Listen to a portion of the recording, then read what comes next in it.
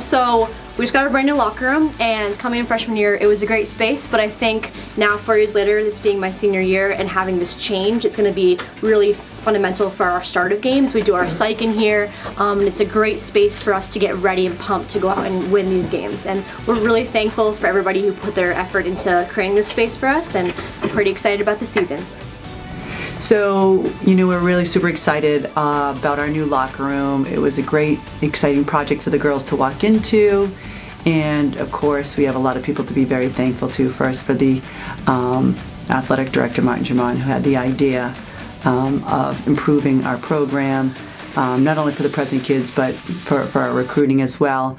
And for all the donors that were so supportive. And some were our soccer alumni and some were not.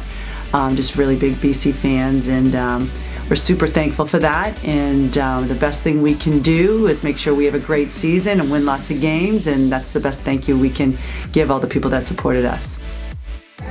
Well, I don't think there are any real words for this, but this is amazing, and thank you to Martin and all the donors for putting this together. We had no idea this was coming. Yeah, the locker room is beautiful. It has everything we need and way more.